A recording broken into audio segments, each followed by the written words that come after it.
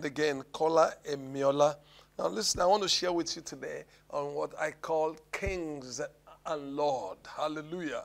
Kings and Lord. Glory to God. Let's start from the book of Genesis, chapter number 1, verse number 26 to 28. Then God said, I'm reading from the New King James Version. Then God said, let us make man in our image according to our likeness. Let them have dominion. Let them have dominion over the fish of the sea, over the bird of the air, and over the cattle. Take note, over all the earth, not some part of the earth, not just Africa, not just Europe, not just America, not just Latin America, not just Asia. Let them have dominion over all the earth and over every creeping things that creeps on the earth. So God created man. Now God began to make, okay, let's go first. So God created man in his own image. In his own image, in the image of God, he created him. Male and female created he them. Then verse number 28, then God blessed them, and God said to them, be fruitful and multiply, fill the earth and subdue it. Have dominion over the fish of the sea, over the bird of the air, and over every living thing that moves on the earth. Verse number 28, and God said, see, I have given you. Oh, sorry, I've jumped. Hallelujah. So in verse number 26, God made known his intention. Look at it. Then God said, let us make man in our image, according to our likeness, let them have dominion.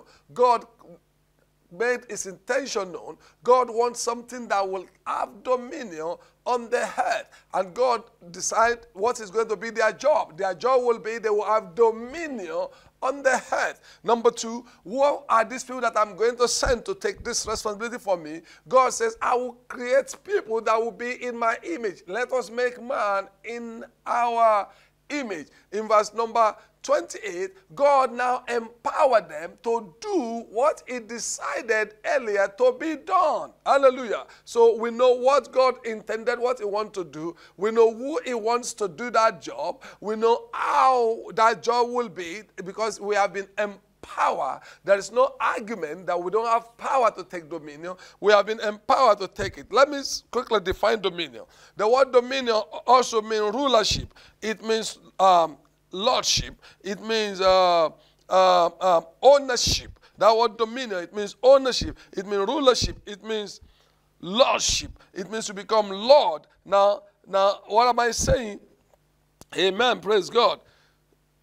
Oh, glory. So, in Luke, when you first understand what this means, you begin to understand why we are kings. Because in the book of Romans chapter number 5, verse number 17, the Bible makes us to know clearly. Let's read it. Romans 5:17. Glory to God. Glory, glory, glory, glory. Romans 5:17. But God be thanks that though 5:17. Yep. Glory, glory, glory, glory, glory. Then you will say form of no. Oh, okay. Now, God says in Romans that we have been made to reign in life as king. I think let's check 4:17. Let's check 4:17. Oh, good.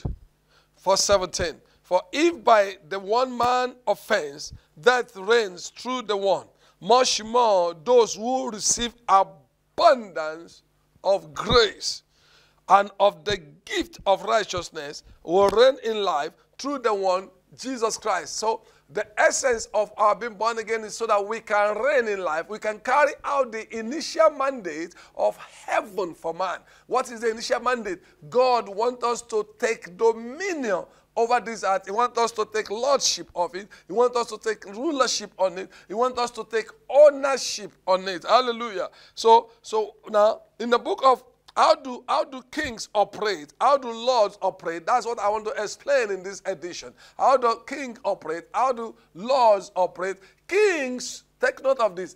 Kings operate by decree. Kings don't negotiate. Kings don't bargain. They decree. Their words becomes decree. That's why in the book of Ecclesiastes, chapter number 4, let's go. I'll come back here. Ecclesiastes, chapter number 4. I think verse 8. Where are you? Thank you, Jesus. Thank you, Jesus. Oh, glory. Oh, so much glory, glory, glory. Let's go to Ecclesiastes. Oh, thank you, Lord. Thank you, Lord. Chapter number 8, chapter number 8, verse 4. Where the word of a king is, there is power. And who may say to him, what are you doing? Now, kings operate by decree. Kings don't beg. Kings don't negotiate. The word of a king is as good as been done. So, when we are kings, we begin to understand that our word must begin to line up with the word of heaven, with the word of God, because everything that we say becomes a decree. Hallelujah. Our word becomes a decree. What we want to see, how we want it to be done. For example, when I say be healed, why? It becomes a decree. Why? Because the word of God says by his stripe we have been healed. When I say you are free, how do I know that you are free? Because the word of God says, if the Son shall make you free, you shall be free indeed. Hallelujah. So kings operate by decree. They speak a word. They speak it into existence. They call the things that be not as though they were. They speak things into existence. Now you have to begin to understand that as king, you cannot just close your mouth. Like I have a saying, a closed mouth is a closed destiny. When you close your mouth, you have closed your destiny. You have closed your royalty. You have closed your ability to rule and reign as king. Hallelujah. Kings rule by decree.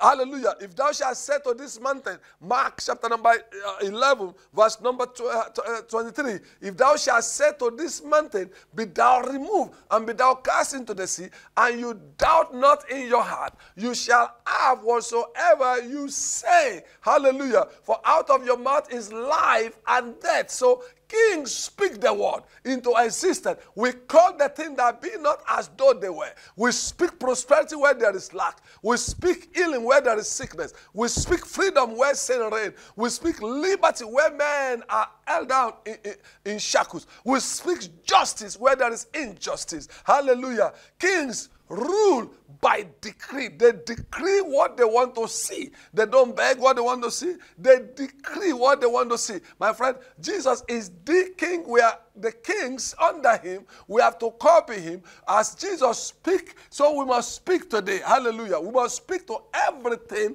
that does not line up with the intention of God, to line up with the intention of God, because right here, we are here to rule and reign. Hallelujah.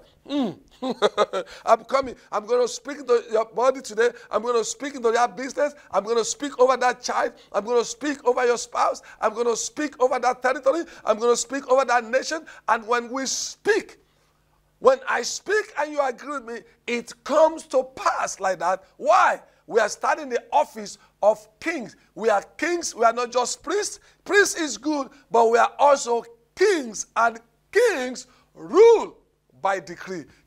Kings decree a thing and they expect it to be so. Now what happened? When you decree a thing as king, angels go on errand for you.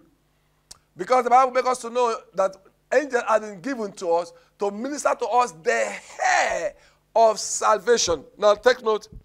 Angels minister to heirs of salvation so that they can go and bring what we need into our life. They can go and bring what we need into our city. They can go and bring what we need into that person's body, into that person's business. As we release the word, angels go straight to work. Now, when you don't release the word of God, angel has nothing to work with. Wow. Maybe I'll put it this way. Angel only demand one thing to put them in operation. Or better put, the word of God is the raw material with which angels carry out their assignment. Angels never get tired. Angels want to work for you, but until you open your mouth and begin to speak as king, and begin to decree what you want to see, and begin to speak life where there is death, healing where there is sickness, liberty where there is shackle, then angel will now go out. The Bible says this angel, they excel in strength, akin to the word of his servant, or better say, akin to the word of kings. Praise God. Now, what did angel do? They akin to the word. Who give voice? They akin to the word of to the voice of his word. Who give voice to the word of God? We make the word of God to have voice by speaking the word of God. So when I feel like I'm not okay, my body, what did I say? I said, by his stripe, I'm healed. I'm strong. Why? Jesus has paid the price. I am healed in the name of Jesus. Now, I may not feel it. It may not look like that, but I keep on speaking in line with the word of God. What will angel do? Angel of healing will go into action immediately and begin to bring restoration back to your body. Now, when you are financially tight, what do? The Bible says, let the poor say, I am rich. You begin to open your mouth and say, I'm rich, I'm blessed, I'm not cursed. God is making a way for me. Amen. God is making way for me. What happened? The angel of prosperity going to work and make sure they begin to bring all that you need to fulfill that assignment at that time into your life. Angels always wait for what you will say. That's why the Bible says, do not say for an angel it is an error. They don't understand error. Error is not part of their language. They want to carry out whatever you say. Kings decree. Kings rule by decree. Kings speak what they want to see. They don't speak according to what they see. They speak what they want to see. Oh, God. They speak what they want to see. They don't speak according to what they see. Why? Eyes are not meant for the things which are seen, because the things which are seen are temporal, but for the things which are not seen, are eternal. Praise God.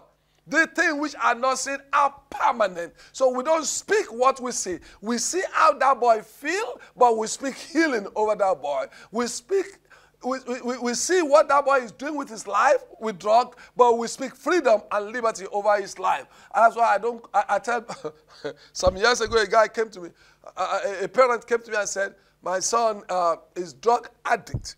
I said, no, your son is not an addict to drug. Your son is having problem with drug, or is having challenge with drug. Now we can break that yoke over your son. I have good news. That boy is completely free today, completely cleansed from drug. Praise God. So king rule by decree. Number 2, Lord. Lord rule by ownership. They own that thing. They own it. Let's check Psalm 115, verse 16. Oh, glory to God. Psalm 115. Thank you, Jesus. Psalm 115, verse number 16. The heaven, even the heaven, are the Lord's, but the heart he has given to the children of men. The heavens, even the heavens, are the Lord's. For example, the Bible says, your word, O Lord, is settled in heaven. But on earth, some people have to do job to make it settle.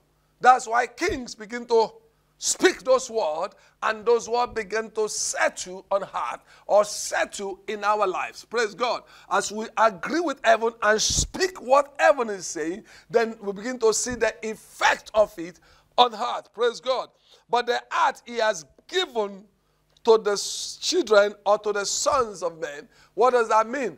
The heart becomes our own. When you take ownership of it, you don't want any other thing to come and intrude into your property. The earth belongs to you. You don't have to wait on the leftover.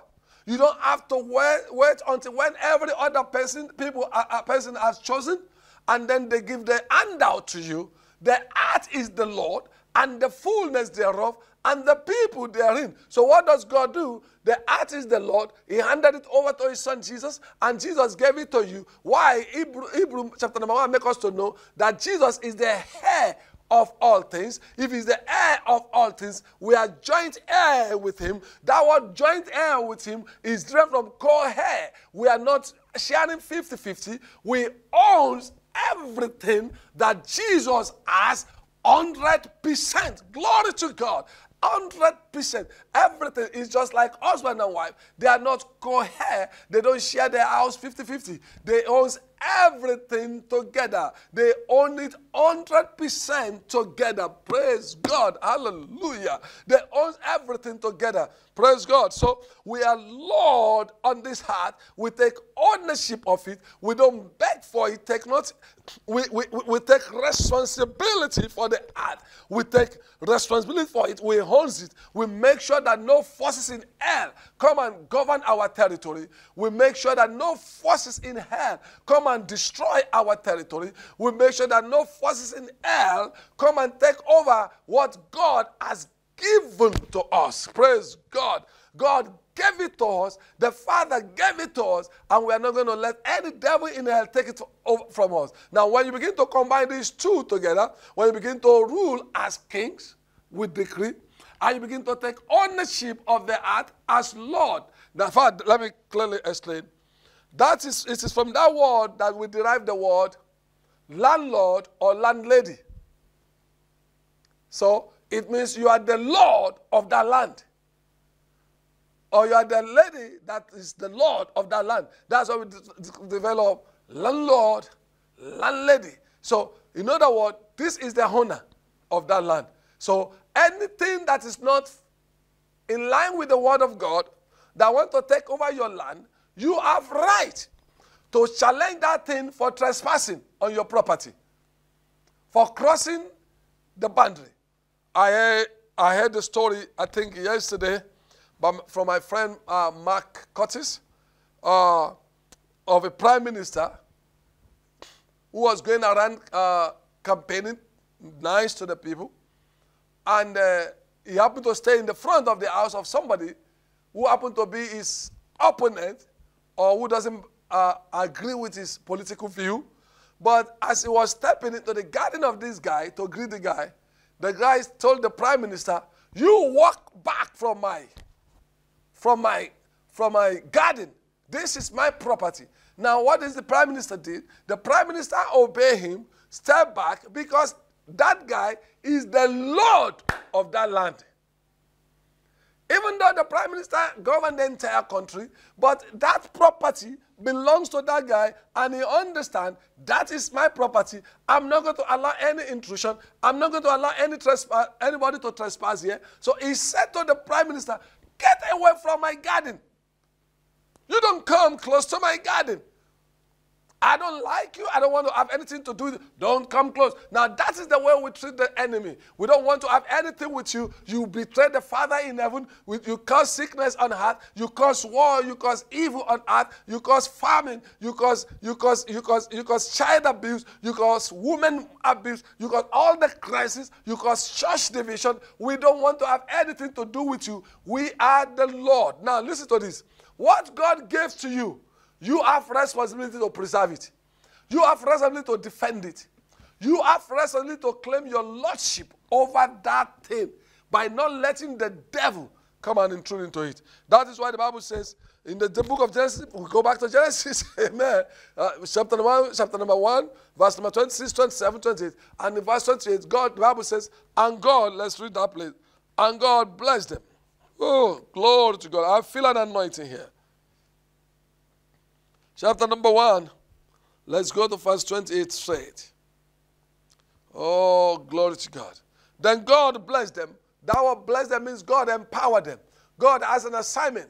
God has decided my assignment is I want to be done is I want people to men that will dominate for me. Men that will take territory and keep it for me. Men that will be in charge of the heart, just that will make the heart settle as the heavens settle. Men that will make sure that my word in heaven is settled or established here on earth. God said, I want that kind of man. So in verse number 27, God created his desire, the man, you and I. He created us in his likeness and his image. In verse number 28, God empowered us. The Bible said, then God blessed them. God empowered them to prosper. God empowered them to succeed in the assignment that is given them. Hear me. We are not trying to succeed. We are not trying to do what God asks us to do. God from beginning has empowered us to succeed. We are success before we start. Now let me explain that a little bit. Paul says, God who has counted me faithful and called me into the ministry. Now hear this. We don't come to the ministry to try to be faithful in it. We come to ministry because we are faithful. So we are success before we start doing what we are doing today. Glory to God. So God empowered us to succeed right from the beginning. And God said to them, be fruitful. Now I'm not going to dwell much on that. Be fruitful, multiply, fill the earth. But take note of this word, and subdue it. Now, right from Genesis chapter number 1, verse number 28, God make us to know that there will be an opposition to what is ours. There will be an enemies that want to challenge what we own. There will be a trespasser that want to trespass on our land. And so God said, look, when the enemy come, he said, make sure you subdue it. Make sure you put the enemy under your feet. You are empowered to put the enemy under your feet. For the kingdom of this world must become the kingdom of our God and of his Christ. Now, no wonder the Bible says that from the time of the day of John the Baptist, the kingdom of God suffered violence, and the violent take it by force. So the Bible says, and it has been violently advanced.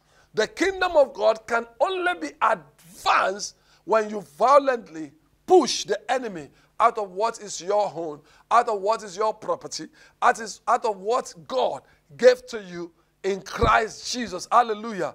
God, now you can break the yoke of the enemy over your sword. You can break it over your territory. Why? Because God gave it to you, and you are the land owner. You are the owner of that thing. So what you take ownership for, nobody beg you to maintain it. You just know it is your property. You know why a lot of us see all kind of evil and close our eyes? We have not taken ownership of the heart. That the heart has been given to the sons of men. The heart has been given to us. Hallelujah. So he said, you subdue it. When the enemy come, what do? Subdue.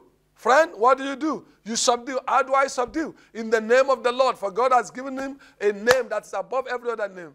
That at the name of Jesus, every nail should bow. Every demon should tremble. Every demon will fade. Hallelujah. Glory to God. Ooh, I feel it. And take note, and lastly, have dominion. You know why? You cannot have dominion if you are afraid to fight.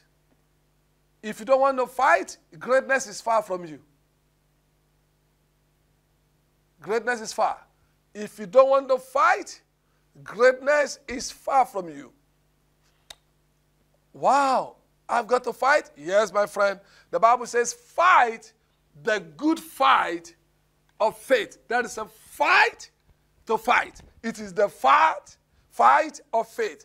You have to fight the fight of faith. How do I fight the fight of faith? You begin to fight it by what you believe, by the word of God coming out in your mouth, by the action that you are taking. Hallelujah. Friend, it is time to step out and make heaven to invade where we are, where you are living today. Hallelujah. Glory to God. It's time to participate in making heaven to invade the heart completely. God position you here so that he can partner with you. You can participate with him to make heaven invade the heart. Glory to God. It's time to begin to decree. It's time to begin to take ownership of what belongs to us. Glory to God. Glory, glory, glory. Glory to God, glory to God. Let's check. Let me see. I think Proverbs chapter number 20. Oh, hallelujah. Oh, thank you, Jesus. Friend, it's a new day. We are not running away anymore. We're telling the devil no more. Thank you, Jesus. I think chapter number 20, from verse number 2. Look at this. The wrath of a king is like the roaring of a lion. Whosoever provoke him to anger sins against his own soul. You know why? The reason why the enemy is still succeeding in getting you trapped in all those chains is that you have not yet get to a place where you are provoked to speak the word of God. Where you are provoked to say, today is the day of salvation. Tomorrow might be too late. Today, this sickness must go. Today. Now, but Kola, what about if I say it immediately and it doesn't go immediately? You see, this is what you don't understand. When kings speak a word, they don't try to discuss it again. Because that word becomes a decree that must be respect and honor. That word must be respected and honor. Hallelujah. So when you say no more sin, no more sickness, no more delay, no more barrenness, no more yoke, the enemy has no right to stay. The enemy, that's why Jesus said, whatsoever you ask the Father, that word ask is demand. Whatsoever you ask the Father in my name, I will do it for you. Whatsoever you demand, if I demand healing, he will do it. If I demand freedom, he will do it for me. If I demand, whatever I want to see, whatever I demand that is in line with the word of God, if I demand it and I can find a place in the word of God that says so, I will have it. Glory to God. Glory. I feel excited here. So kings and queens. We are kings and we are lords. We are queens and landlady. Hallelujah. So it's time to take ownership of this art. It is time to roar. I like it. So the wrath of a king is like the roaring of a lion. And the Bible says a lion against whom there is no rising nor turning. A lion against whom there is no rising nor turning. Nothing rise against lion. Lion don't back down for anything. Lion don't quit. Lion don't turn back. Lion face it until it wins. Lion focus until it accomplish. Lion pursue its prey until it take its prey. My friend, the wrath of a king is like the roaring of a lion. Now let me tell you this. Do you know lion don't even pursue food all around? All lion need to do is to roar, and cause the enemy will hear the voice behind the prey of the lion, will hear the voice behind them and run towards the lion, and the lion catch his prey. Whoa! No wonder the Bible says, I've been young, now I'm old, I've not seen the righteous forsaken, nor his children beg for bread. Your day of begging is over. Your day of begging God to be healed is over. Oh God, please will you heal me? What are you teaching me about this? No, quit that rubbish. God is not teaching you anything with sickness. God is not using the work of the enemy to straighten you. God does not need the devil to discipline you. God does not need the devil to straighten his children. God does not need the enemy's permission to help him to train his child. Right now, in the name of Jesus, I speak healing over you. I take authority. I stand as king in the name above every other name. I rebuke that sickness. I rebuke that disease. In the name of Jesus, I proclaim you healed. In the name of Jesus, I speak to that cataract in your eyes to melt away. In the name of Jesus, I speak to leukemia, be gone. In the name of Jesus, I speak to cancer. I speak to that abnormal growth. I speak to that boil right now. Be gone. In the name of Jesus, melt away. Right now, in the name that is above every other name, you are healed from your head to your toes. In the name of Jesus, I speak to every fact about your sickness to become lie in the presence of the blood of Jesus right now. In the name of Jesus, you are healed, you are delivered, you are set free. In the name of Jesus, begin to open your mouth, begin to speak as king and declare over yourself, I am free, I am healed by the blood of the Lamb. I agree with God's servant. I agree with Kola today. I agree that I am healed, I am free, I am delivered, I am set free. I enjoy all that the blood of Jesus has made available for me. In the name of Jesus, I speak healing right now. I speak miracle in your house. In the name of Jesus, right on that sick bed, I command your healing right now. That hormonal imbalance, right now, I speak healing in the name of Jesus. That auto-reverse hormone system, I speak healing right now in the name of Jesus Christ of Nazareth. Suddenly, you find out your hormone is okay. In the name of Jesus, I release you to go and carry out your miracle, baby. In the name of Jesus, I speak peace over your life. I speak peace over your nation. I speak peace over your business. I speak to your finance to rise up, to come alive again. In the name of Jesus, for God has made you the head and not the tail. Whatsoever I want to press you down and make you the tail, I break that yoke. I break the curse of the enemy. For this is the reason that the Son of God has manifested, so that it might destroy the works of the enemy. I destroy every work of hell in your life right now in the name that is above every other name. In the name of Jesus, you are free.